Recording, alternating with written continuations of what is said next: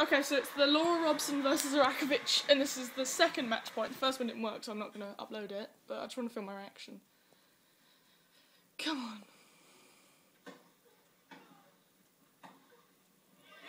Yes! Oh! Oh, yes. She was the underdog from the beginning. It was...